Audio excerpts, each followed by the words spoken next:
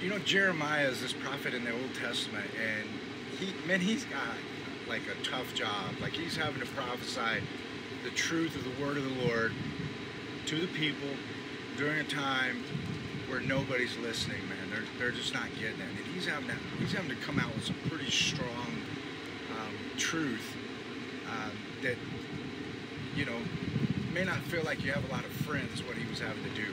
And I was reading through Jeremiah recently, and this passage of scripture, man, it just jumped off the page at me like it never had before. And I've read the book of Jeremiah several times.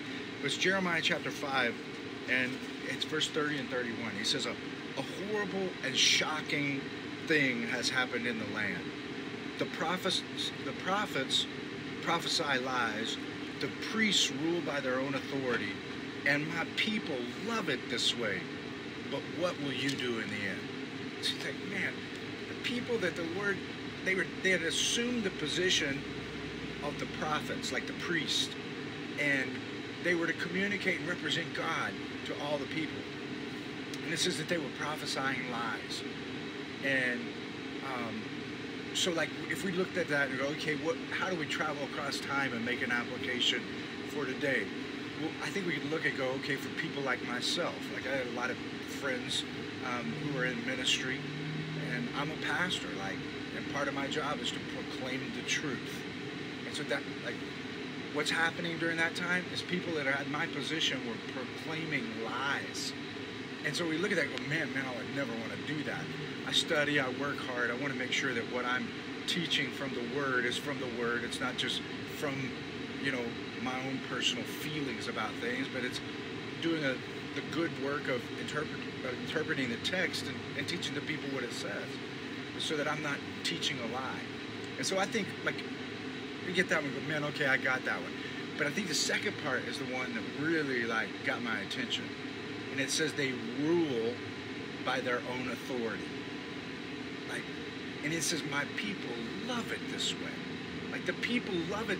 And so what I'm seeing here is, like, the priest is not ruling by the authority of God.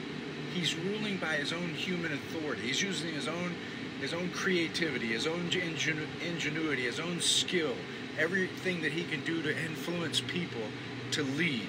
And so he's ruling by his own authority as opposed to the authority of God. And that's how he ends up kind of prophesying some lies as well, is because he's only listening to himself. So I think there are two things to key in on here. Is one, like the simple one, we don't want to be proclaiming lies. We don't want to be living a lie. We don't want to be buying into a lie. And I think that goes to the pastors, to the people who are responsible for leading the ministry. But I think it goes to the people too. Like, how do we break that down? Well, we're responsible for leading our own lives in the kingdom. And so we don't want to be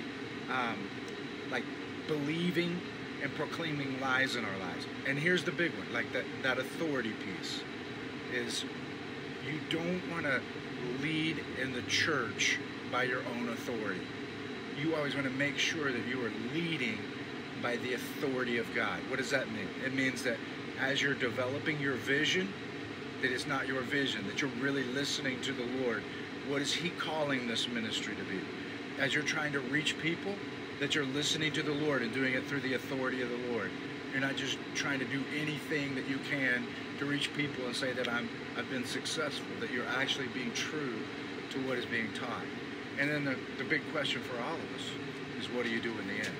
So when it comes to proclaiming the truth, and it comes to leading, like, I think the Lord is asking us and challenging us, what will we do? Like, by what authority is Jimmy going to lead OPCC? That's not my church, and it's not my vision. Like, I'm a servant in the kingdom. And so I want to make sure that I am leading by His authority. And when the end comes, I want to be able to rest on the fact that I stand before Christ and say, it wasn't in my own power, it wasn't in my own authority, it was in yours that I was functioning in life and in ministry. So I would challenge you to, like, live that way yourself, because really, in the end, as the Apostle Paul says, that wood, hay, and stubble gets burned up, But the gold, silver, and precious stone passes through the refining fire of Christ.